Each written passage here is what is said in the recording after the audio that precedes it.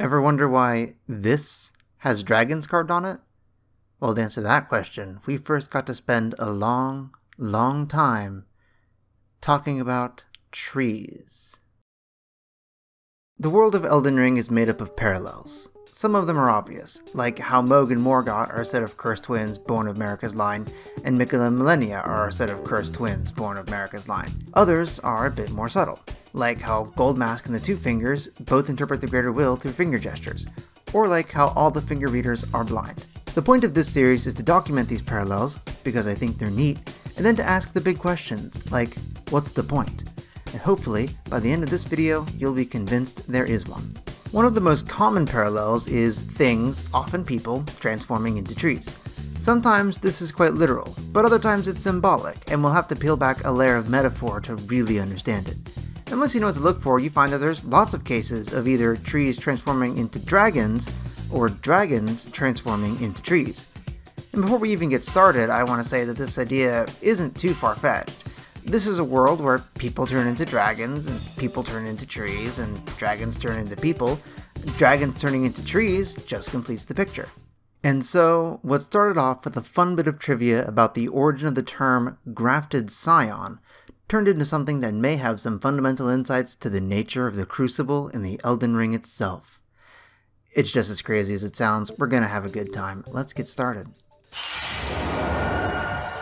I wanted to take a quick second to shout out these two, who don't show any specific transformation symbolism, but do demonstrate that dragon trees and tree dragons are at the very least a thing in this world.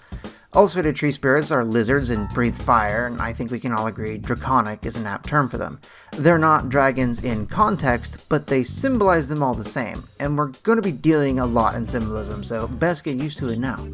The Dragonkin, meanwhile, are clearly dragons. Failed dragons, but still dragons, and while it may be easy to miss, their design clearly features tree roots throughout. I couldn't tell you why that is in context, but we can see that it is indeed a part tree dragon. Now that we've established that whole symbolism thing, get this. Tree sentinels are trees. They're solid gold, an obvious Erdtree connection even in context, and the plumage on their helm is deliberately designed to look like a tree. And if that wasn't enough, it's right there in their name. Tree sentinels. Are they sentinels who defend the tree, or are they sentinels who are trees? Perhaps both. When the dragons attacked Lendel, however, the tree sentinels realized they would not be able to stop them unless they became dragons themselves. Those aren't even my words. And the transformation was very thorough. They attack with dragon claws and the dragon's red lightning, and wouldn't you know it, but their steeds breathe fire. These trees have made a transformation into dragons. The perfumers, believe it or not, undergo pretty much the exact same transformation. In their original state, their robes' designs are all white and gold, the holy colors of the Erdtree, and their aprons feature an Erdtree embroidered on the front. But at some point, they felt the need to exterminate the Omen, whose closeness to the Crucible gives them some dragon symbolism that we'll discuss in a bit, and in order to do this, they began wearing masks that resemble Omen nightmares and wielding weapons consisting of Omen horns. In other words, they became like the Omens themselves. This one's my favorite, so get this. Godric the Grafted is a tree. He's big and green, with arms that look like branches and legs that look like trunks. And what's more, the name of the grafted scions, who are enacting the exact same symbolism, has a delightful pun hidden in their name. Grafting is a thing you do with trees, that one's obvious, but did you know that the branch you graft onto the tree is called a scion? Shoutouts to TV tropes for that one. So they look like trees, and their name contains not one, but two tree puns. Sounds like someone wants us to think of these guys as trees. And a quick aside here, I know some people are going to be like, but you can't look into the names like that, because they're localizations of Japanese names. But let's not forget this game's founding lore was initially written in English by a guy who speaks American. I check out things in both languages frequently just to be safe, but I think Elden Ring might be an exception to the standard FromSoft rule that the Japanese version holds infinite precedence. What does Godric the Tree Person do? Well, in a struggle against you the player, he decapitates a dragon, more on that in another video, and grafts its head onto his arm, and in doing so gains dragon powers, including dragon fire. Godric the Tree Person, through the power of grafting, has become, at once, a tree and a dragon. And as a side note, but it's interesting that Godric had to cut off his own arm in order to gain this power, reflecting the way the fire giant had to remove its leg to unlock its own firepower. A symbolic offering, perhaps? This is where shit gets juicy, so let's take our time and be thorough. The aspect of the Crucible incantations all summon body parts associated with the ancient Crucible of Life. But they're also pretty clearly all dragon parts. You've got the tail aspect, like a dragon's tail, wings, unavailable to the player like what dragons have, horns, like a dragon's horn, and lest we forget, a throat sac incantation for breathing fire, which is one of those things that's just always draconic. This connection between Crucible and dragons is exemplified by the Crucible Knights, who really might as well just be called Dragon Knights. They have wings and fly, they swipe at you with their tails and ram you with their horns, and oh yeah, they breathe fire. But lo and behold, at least one class of these dragon-esque knights are specifically called out as being trees. Therefore, for the Crucible Tree Knights at least, they symbolically link trees, dragons, and the Crucible all at once. And this is where the omens come back into the discussion as well. Beings covered in horns who occasionally spew fire and they're connected to the primordial Crucible? It's no surprise that we find their story paralleling the one of the dragons. They themselves parallel the dragons. But what about their counterparts, the Axe Knights? Well, I'll admit I'm a bit fuzzy on that one, which is good, because everything I'm discussing works fine without it. In context, the axe almost certainly represents the axe of Lord Godfrey, but metaphorically, well, axes are used to cut down trees, and we've got more than one example of axes being used in ritual decapitation. More on that in another video. But in this video and that one, we're going to have to talk about Destined Death, so let's get on that.